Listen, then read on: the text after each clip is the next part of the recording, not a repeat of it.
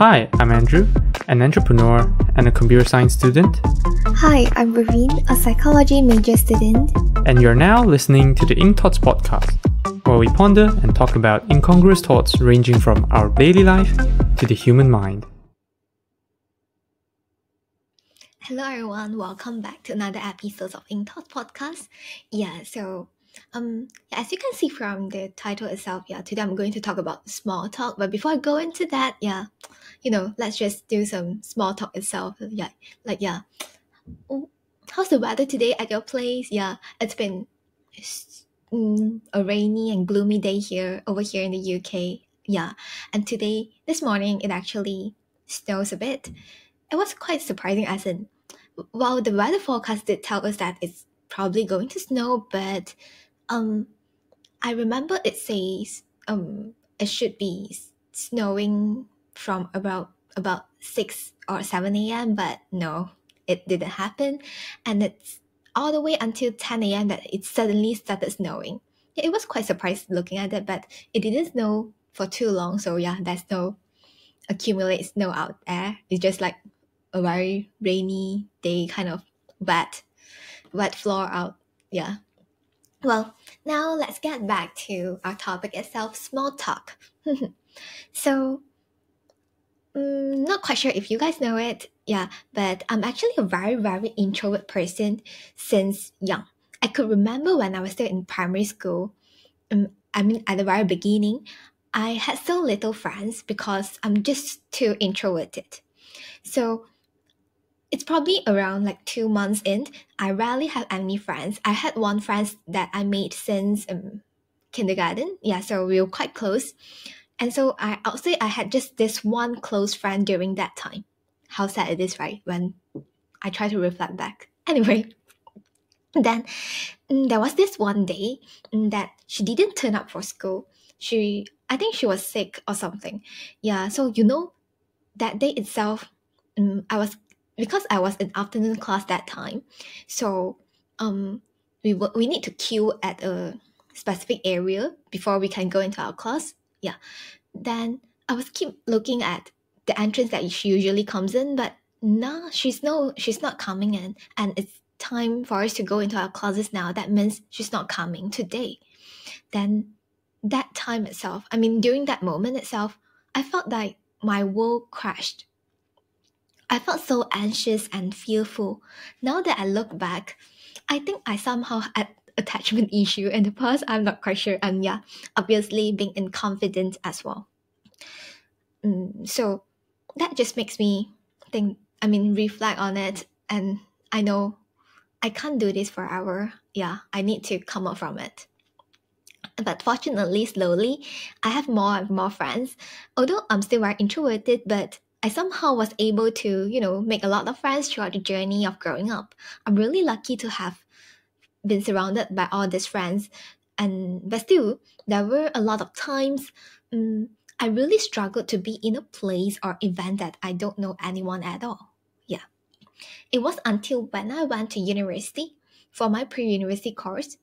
I remember it was the registration day, probably a week before the course started. I went alone. Of course, it's a time to grow up, right? I'm out of high school now. I should be responsible of my own stuff, my own university courses and stuff. I was kind of scared actually, but still kind of excited. You're starting a new life kind of feeling. Yeah. So when I went, I did notice that a lot of people actually came with their parents. Yeah, I was quite surprised actually, but yeah, that's another story for another day. So the main point is I was quite confused what to do that time because I went alone and I was just so confused. I don't really know what am I supposed to do during a registration day for a university course. That's my first time. But ended up, I encouraged myself to step out of my comfort zone, go to a stranger, start opening up a conversation with her while waiting. Yeah, both of us were just waiting. She came alone as well. So everything went all right, and that was my first step of doing so. Step out of my comfort zone, go to someone, try to, start a conversation with a stranger. Since then, once in a while, when needed, I could force myself to kind of speak to people in a new environment. It was especially obvious when I came to UK for my master's degree because I was all alone at the beginning of the courses, and I knew if I don't take any initiative, I'll end up being alone and can't make any friends at all. And I truly understand how important it is to have friends. Yeah. And I didn't want that to happen though. At the beginning, I was very worried and anxious about this whole thing that I came back home crying because I didn't manage to make any friends at the first day or so.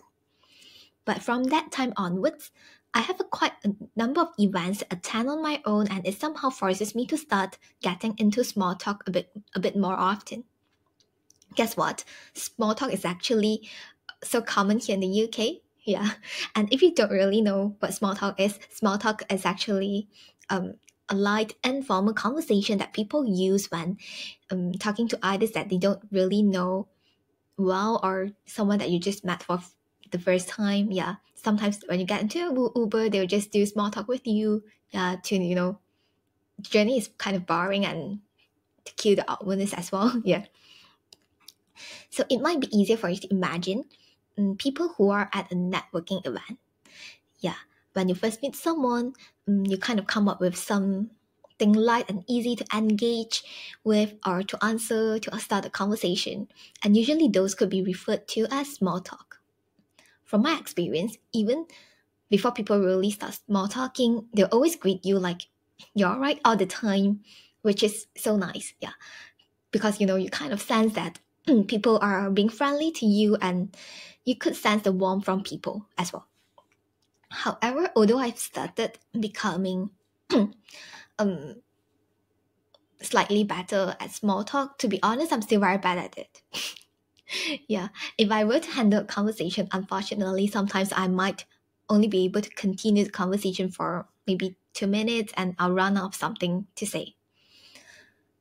Then it becomes quite awkward during time like this. Yeah, I'll say I'm actually quite bad at opening up new conversation, but I'm trying to improve on that. And so comes this, I mean, episode because yeah, I was doing some research and tried to apply into my own life. Yeah, and if you've been following Ink Thoughts for quite a while, you might remember very long ago, Andrew and I had talked about conversation starters before, and I'll say small talk is actually similar or even the same thing as that. Yeah. So I thought, why not we try to talk about the importance of small talk here and share some ideas that I've learned about getting better at small talk. Yeah. So when I try to think about the importance of small talk, the first thing that comes to me is it's actually a very important component in social skills where we could tap into better conversation, better connection with someone, especially people that we want to learn more about. Building connection is such a normal thing that everyone wants to do because no man is an island and we are social animals. I mean, we humans. We want to be surrounded by people. We crave for those connections. It is just human nature. Hence, utilize small talk could help you get into building those connections that you want easier. And the next thing is, it actually enhance and boost the positive energy, which potentially could improve our overall well-being. It is because of the positive and pleasant exchanges we had during the conversation itself. It could also promote positive things like learning, active listening, and etc. during, the conversation. Although it is a small talk, sometimes you would undoubtedly find yourself to have learned something through that short conversation per se. And now, when we try to think about how can we actually get better or practice more to get better at small talk? So first of all, take advantage of the free information. Like in the UK, people talk a lot about the weather. It is really something that we do very often here. Why? Because the weather is just so unpredictable all the time. And a lot of the time it seems quite gloomy, and sometimes if it rains, it creates another thing for you to talk about as well. Like, for example, your plans got interrupted or cancelled because of that, or if it's a very good weather, you're going out for, let's say, a picnic or something, yeah, everything will just add more interesting to that conversation. And maybe like this morning when it snows, you could discuss about how beautiful it is. Or people ask people if they like snows or something similar. Next thing is, be genuine when when asking questions or answering to people's questions. People could feel it easier than you imagine, actually. For instance, I remember there was this one time when I was still doing my master's. That day we had a presentation, and my classmates and we've decided in advance that after the presentation itself, we'll all go out for a lunch to kind of celebrate that we go through it. I mean, we successfully went through it. So afterwards, some of them decided to stay a little longer in the city for a drink, but I didn't want that. I have something else afterwards, so I went back first. So I remember I was walking alone in the city that time, and there was this one man that walked towards my direction. Yeah. Suddenly he stopped and talked to me. I was quite surprised actually, but he was basically saying that he really liked my shoes and how amazed it is that I could maintain the cleanliness of my shoes under the rain. Yeah, it was raining that day, quite heavily. Yeah. So I thank him for his compliment, and this whole experience doesn't make me feel uncomfortable at all because it is actually very, very random. I didn't expect that. Yeah. Why? Because I could feel how genuine he is when he was saying that. Yeah. Then next thing that we could probably use is use whatever questions that we could help in building the conversation, like hobbies, movies, or books that you're reading or you would recommend. Yeah, when you're trying to come up with something, try not to go into topics that are too personal for the first time of your conversation, such as marriage, family, and etc., that might tap a bit into people's privacy and stuff that people probably won't be comfortable sharing with you at the very beginning of the conversation. Yeah, and before you get to know that person a bit more. It could be dangerous to just assume people are the same as us because it is definitely not. To make the small talk experience good, try to exit the conversation gracefully. If that's a way to make a positive comment on anything related to your conversation or the person that you're talking to, try to do that. If no, you could briefly recap the conversation, such as, I enjoy listening to your adventures. It's been great talking to you, but I need to get going, or I don't want to take up too much of your time, and etc. Yeah, that would leave a positive image of yours in that person's mind too.